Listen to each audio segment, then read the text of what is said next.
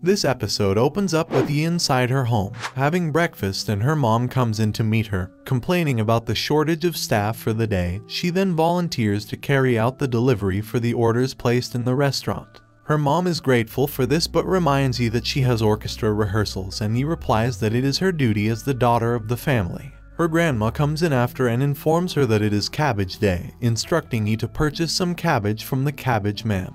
Later in the day, Yi is in the house and notices her slippers moving across the room, so she goes over to them. She carefully picks it up and sees one of Morty's babies inside her slipper. Yi has no idea how the baby got into her footwear, but she already begins thinking of how to return it to its mother. She informs Jin and Peng about this, and they derive a name for the baby, calling her Mini Morty. Yi puts Mini Morty in the care of her friends as she has a busy schedule to clear in the restaurant and leaves. Jin and Peng take the baby into the lab and conduct experiments on her as they try to find out what type of animal she is and, with it, figure out her habitat.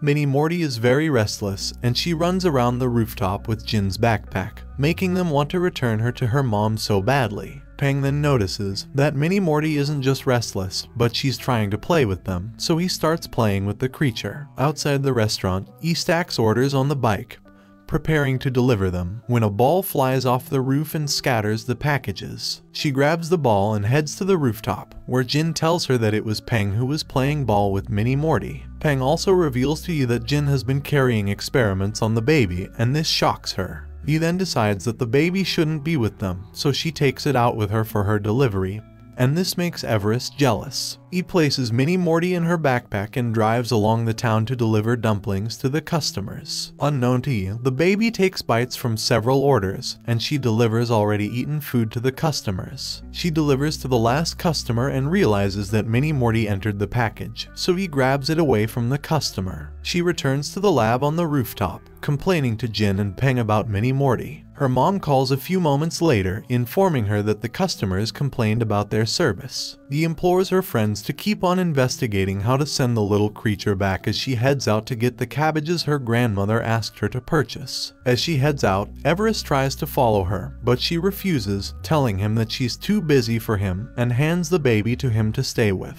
He returns from purchasing the cabbages and sees Everest eating food inside the storage room. She is surprised to see him and asks why he is there. Everest gestures to her that he didn't like staying with Mini Morty. He then advises him to be more accommodating to the little creature, and she also tries to stop her grandma from entering the storage room. She successfully gets him away from the room and rushes for her violin practice, but arrives very late towards the end. He returns to the restaurant feeling extremely burnt out as she sits on the floor. Her mother comes up to her and advises her about the perks of having too much to do. He later heads to the rooftop and meets her friends, all in a frenzy. Mini Morty has been wailing for over 1 hour, and Jin and Peng have unsuccessfully tried to pacify her. He takes the baby from them and plays the violin to her across the rooftop. Mini Morty gradually stops wailing and soon falls asleep. Seeing this, Yi follows suit, also sleeping off. Jin and Peng arrive where she lays and wake her up, asking for the baby. Yi is surprised that Mini Morty has suddenly disappeared and tells her friends that it was with her. Everest then confesses that he poured Morty's saliva on the baby to make her invisible, so they all run into the town searching for the creature. They later find the baby around a trash dump and take it back to the rooftop. Yi and her friends finally figure out the habitat of the little creature, so they take her out into the woods. There, they see Morty with her other babies, and Mini Morty runs to her mother, who thanks Yi and her friends. Peng advises Yi to take some time to rest, so Everest makes a cloud ball, and she lays in it while her friends play with Morty and her babies. Some days later, Peng walks into the restaurant to meet with his friends and announces that he is participating in basketball tryouts. This conversation mentions his age, which is 12 years, and Nai gets terrified.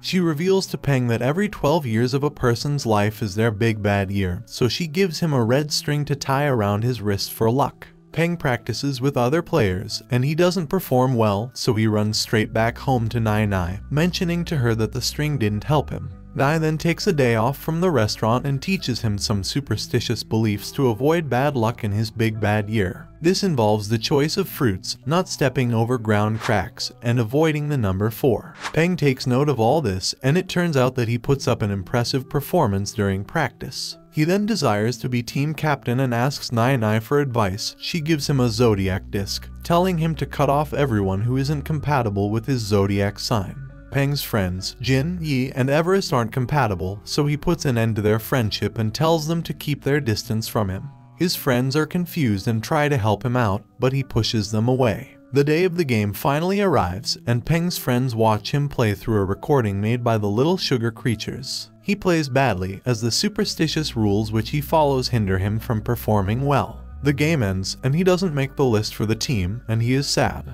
Yi, Jin, and Everest arrive and tell him to allow them to help him. He does, so they put him through practice that makes him overcome his superstitious fears, and he's happy and grateful. The next day, he goes out to support his former team during their game and luckily gets back his slot and takes his team to victory. The coach then notifies him that he has been added to the team. His friends congratulate him, and they all leave the court. Unknown to them, at the top of the skyscraper, a huge creature flies in and carries away the magical bird. Some days later, he has a dream about a magical creature calling for her help, so the next morning, she and her friends head towards the spot she saw in her dream. She plays her magical violin and soon, a toad hops out from behind the corner, so they take it back home. Beneath them, in the sewers, the magical fish is captured by the same creature which captured the bird. At Yi's family's restaurant, her mom expects a well-known reporter, and this visit would make or mar their restaurant. He volunteers to be a worker and her mother accepts. On the rooftop, they find out that the toad has the power of granting wishes. And although he instructed them against it, Jin and Peng make numerous wishes for the animal. The reporter comes into the restaurant and Yi works with her mother to provide the best services for him. Jin meets Yi and shows her the things which the toad gave to him, but she doesn't approve of them. Later, Yi gets tempted and joins them to make wishes so she could be able to help her mother in the restaurant. Everest also makes a wish to be turned into an old woman, so he would visit the restaurant and help out. He realizes that Everest isn't on the rooftop, so she goes out to search for him and recognizes the old lady as him. At the end of the day, the toad becomes weak and can't grant any more wishes. Yi and her friends feel bad about their selfishness. She plays the violin to help the animal and the toad gets strengthened and takes its wishes back. She also grants the animal's wish with her magic and it disappears. He runs back to the restaurant and sees that the reporter is satisfied with their service, and she is happy. It is the new year and the time for a popular festival in the town. Peng is excited about it because he and his friends have a list of things they do together yearly. He goes to Yi and informs her about the plans for their friend group regarding the festival, but she excuses herself, telling him that she would be performing at the festival. Peng heads over to Jin, who also mentions to him that he'll be busy. Now Peng is sad that he has to go alone, but Everest volunteers to go with him. After some thought, he agrees, and they head into the town to have some fun. He intends to play the same song her father played when he was her age, so she goes to the temple to ask him. At the temple, a wind picks up a particular script, and she accepts that it is her father's choice, so she heads back home. In the town, Yi's violin strings get broken by a little boy, so she frantically looks for Everest to fix it.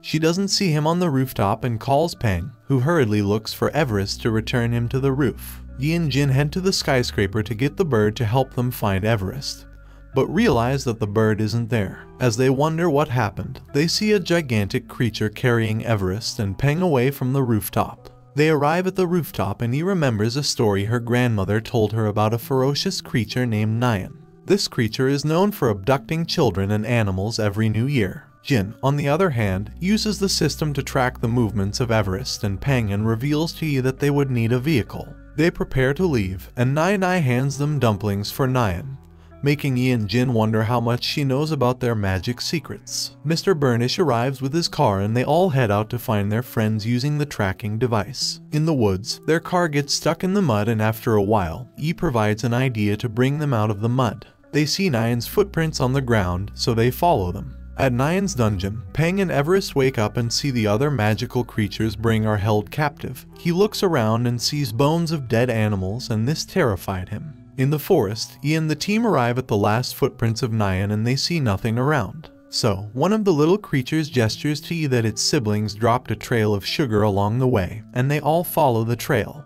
At the dungeon, Nyan takes Everest away from the rest, so Peng decides to plan to escape the dungeon and save Everest. Yi, Jin, and Mr. Burnish finally arrive at the mouth of Nyan's dungeon, and they begin calling out to Everest and Peng. Inside, Nyan is with Everest, and they hear the calls, so they come outside together. He is a bit scared, so she plays her violin, and she finds out that Nyan feels lonely, so he took the creatures to keep him company. Pang and the other creatures escape, destroying Nyan's home in the process, and this gets the monster furious. Seeing this, Yi and her friends run away with the creatures towards the town. Nyan arrives in the town and a fierce fight breaks out. The creature attacks Yi, her friends, and the magical creatures while they fight back, defending themselves in the middle of the town. Yi's mother and grandma arrive at the scene and angrily threaten Nyan to stay away from their daughter. The team works together to fight off the monster, but it proves too strong for them. So, Yi draws out her violin with the script her father chose,